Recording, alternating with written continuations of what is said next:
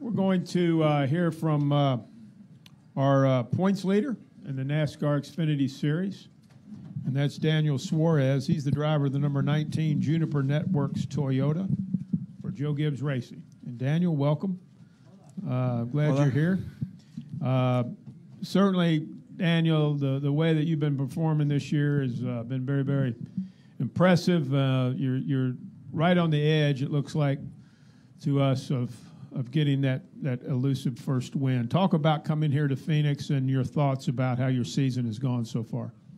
Well, first of all, I'm very happy to be here. Thank you, everyone.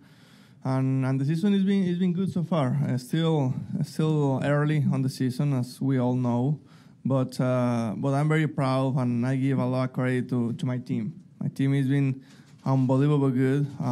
We made couple changes from last year to this year, and we were expecting to be a little bit better, but we didn't know. It was like a trying to gamble a little bit like everyone does, but so far it's been good. I really feel like we are building good communication with my team, good chemistry, and I'm happy. I'm happy how things have worked out so far on this season, but I'm really looking forward for the future. And about Phoenix, like I said before, and I don't get tired to say this, but Phoenix is like my second home. I really feel very comfortable here since I was racing in the NASCAR Mexico stuff, and it's been a really good place for me. A lot of good fans, really cool racetrack, different to the miles and a half that we have had in the last couple races. So yeah, excited to be here. Very good. We'll take some questions for Daniel. If you have one, raise your hand. Questions for Daniel Suarez. Go ahead. Daniel, Stan Creekmore with RPMTonight.com. You kind of touched this already, but what would it mean for you tomorrow to take the checkered flag and be able to return to victory lane? Because you've been to this victory lane at Phoenix in the past. Yeah, definitely it can be a really, really good feeling for us. But to do that, we have to work hard, and we still have a lot of work left for today in the second and third practice, and try to put a good race car together for tomorrow, which I think we are going to be able to do that, and after that try to beat our teammate Kyle Busch. He's been unbelievable fast, but you know what? It's been really good to learn from him and to be battling with him side by side, and because at the end of the day we are learning from the best drivers. He's one of the best drivers out there right now. So it's been good, but definitely we know that when he's winning the races and we are just close to get with him, we know that there is something there that we have to keep improving and get better. So definitely it can be a really good feeling, but we have to keep working to try to be a little closer to him or even a little bit better. Right here on the front row, if we could get Lee a mic.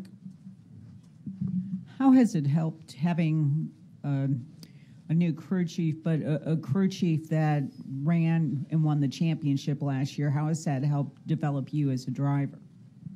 Well, definitely Scott. He's a really good crew chief. He's a really good person. I feel like we are building our communication, our chemistry in a pretty good speed, to be honest with you, and that's something that I really like. I really feel like our team is very tight right now. I mean, everyone is on the same page and everyone is working for the same goal. Everyone knows that we have the speed and we have all the all the pieces to go out there and win races. So everyone is excited and everyone is hungry, and that's something that I really like. That everyone wants to go out there to win races, and it's even better when they know, or we know, that we have a shot, that we can have a shot every weekend. So I really like that. We have had a lot of time together, spending some time together, the whole team, and I really feel, like I said, that we are building good chemistry together. So really looking forward for what we have right now going on, and and for the future as well.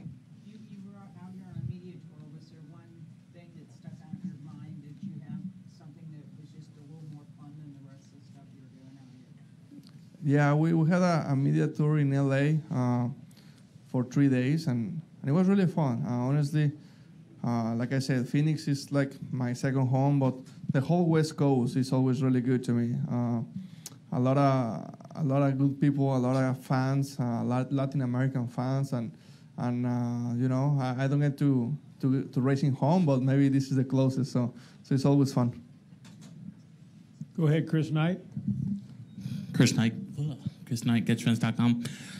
9 straight top 10 finishes, carrying over from last season to this season. You've been able to go through a crew chief change and still be able to keep that streak alive. What is it? Just you're getting more comfortable in the Xfinity cars, and you're coming back to Phoenix after finishing 4th last fall. How do you take that momentum into tomorrow's race? Well, actually, I didn't know that until you say it, and that's really cool.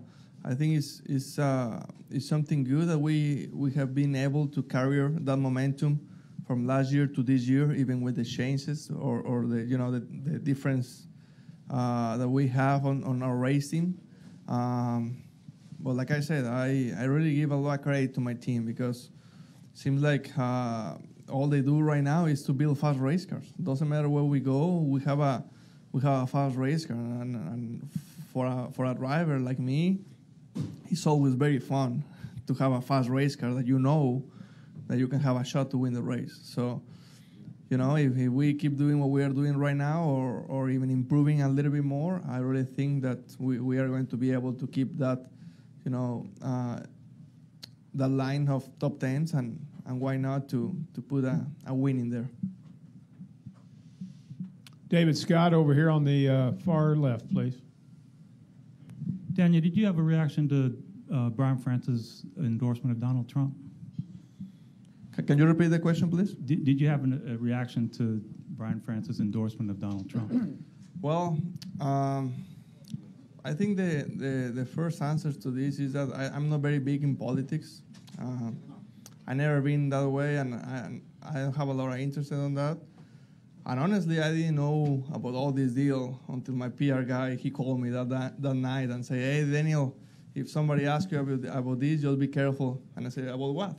And he explained to me the whole thing, because I didn't have any idea of what was going on. But honestly, all I can say about that is that I'm super proud to be Mexican, to be a Latin American driver here in the United States.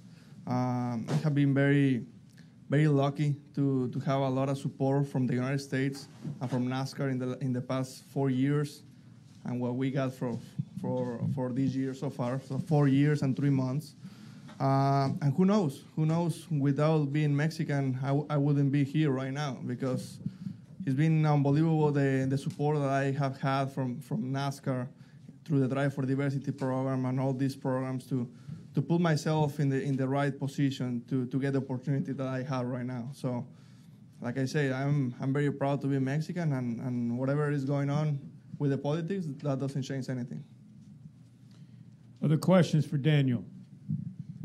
Daniel, before we let you go, I always like to call on you, because we do have so many Hispanic fans out there, not only of yourself, but of our entire sport, and a lot of Hispanic media are actually on site here today. But if you wouldn't mind, just talk about the excitement that you feel coming to Phoenix International Raceway. Express that to your fans, if you would, in Spanish, please. Sure. Pues bueno, hola a todos. Un gusto poder estar aquí saludándolos, y bueno, una vez más aquí en Phoenix, donde la última vez que corrimos aquí, el pasado octubre o noviembre, no recuerdo, creo que tuvimos un carro muy rápido, alcanzamos a terminar en la 4ª posición. Entonces esperemos que se pueda mejorar eso. Como ya lo mencioné ahorita, Phoenix ha sido una pista que nos ha tratado muy bien. Nos sentimos como en casa cuando venimos aquí. Muchísimos fans latinoamericanos, hispanos, mexicanos. Entonces es un gran orgullo poder venir a correr aquí y ser competitivo. Ya tuvimos la oportunidad de terminar en el Victory Lane una ocasión en la categoría mexicana hace un par de años. Entonces esperamos que podamos ser fuertes este fin de semana y por qué no repetir en el Victory Lane. Gracias a todos por su apoyo. Thank you very much, Daniel. A lot of luck to you this weekend. Thank you very much. Thank you.